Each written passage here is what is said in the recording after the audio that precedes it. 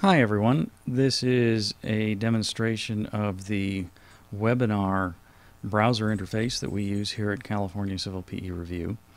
The process starts with you as students receiving an email that looks like the one here. You'll notice that we have a session shown, we have a time and date that it's going to start, but the piece that you really care about is down here at the bottom. This link is good only for one webinar session, so you're going to need a separate email for each session that you plan on attending. What you do is you go ahead and click on that one, so I'm going to go ahead and do that by opening it up in a new tab. And what you'll see is this welcome up here. I'm using the name as a student of John Doe, so you'll see that up here. And what you want to do is come over here to the Join Meeting piece and click on that. What this does is it throws a brand new browser window, so I'm going to minimize the first one. And here I am with the other one. I'm going to enable my Flash plugin. Some of you it comes in automatically. It depends on your system. And then I stretch out my interface to kind of take up all of my desktop so that I can have the most screen real estate. This thing is now connecting up to the webinar service, and you're presented first with a static image. This thing is called the lobby. This is where you hang out until the instructor starts the session. So let me go do that on another computer as instructor. I'm going to start the meeting up. And I'm now thrown into the usual interface. This is where all of the business is going to take place. And you'll notice that we have a few different areas inside this interface. The first area on the left is a webcam of your instructor, and you'll see it's getting a nice side shot of me. And then down below is a listing of files, in this case just one file, that you can actually download to your desktop. This is the same as what you see over here in the content window. Also, you have down here is a chat.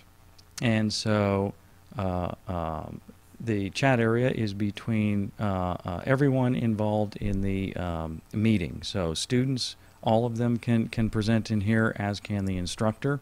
This is the primary way that students and instructors communicate with each other. There is one other way, and I'll show you that in a moment. The very first thing you want to do is come up to Settings and go to Connection Settings. This brings up a dialog down here, and you'll notice that you have different alternative bandwidths that you can choose from. The low quality means that you have a rather slow internet connection, medium is a moderate, and high quality means that you have a pretty wide band. So I know that I have a high quality or high bandwidth connection, so I'm going to go ahead and select that one, and then be sure to hit save so that it keeps it.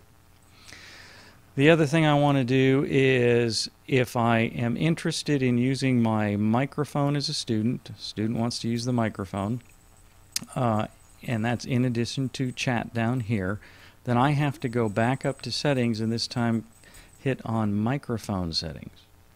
And I'm going to be presented with this dialog box. The first thing is asking me, do I want the Flash plugin to be enabled? The answer is yes.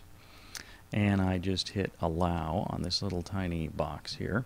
Once I've done that, I can go to a pull down here that allows me to select the microphone that I wish to use. Most systems have one microphone built into it, but if you've plugged in a separate one, you can select it from here. So you can pick one there. And then down here you can select the gain control. This is how sensitive the system is to sounds coming into the microphone. You can also select automatic if you wish. The system will select it on its own. And then the echo, you can select that or not. I'm going to close that off. So now I can speak to the instructor, but the instructor has to enable my audio signal to come into the presentation, so I need to let him know through the chat down here that I'd like my microphone enabled so that I can speak using voice, not just chat.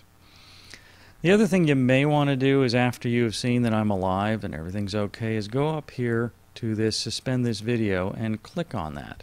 And what it does is it freezes the video so that it doesn't keep sending the video signal down into your browser, thereby sucking up valuable bandwidth. You can click on it and it will re-enable at any time, and you'll notice it'll jerk here in just a moment. There it goes. And so as the connection catches up, there it goes. So now we're back in in real time. I'm going to disable this right now just so it's not distracting, so I'll click that to suspend it. At any time during the presentation, you can download the files that are listed over here, and there's only one listed here tonight just for demo purposes. And what you do is click on the little arrow and it gives you two options to download or to open it. I would recommend you do the download. If you click that, it will bring up it will launch a browser window that will allow you to download that particular file. You simply click allow and it will start to come down. It looks like this. As it populates, you can then go up here and click on that button, which will allow you to save the file to anywhere that you navigate to. So I'm going to get out of that since we don't really care about that. And back to our interface.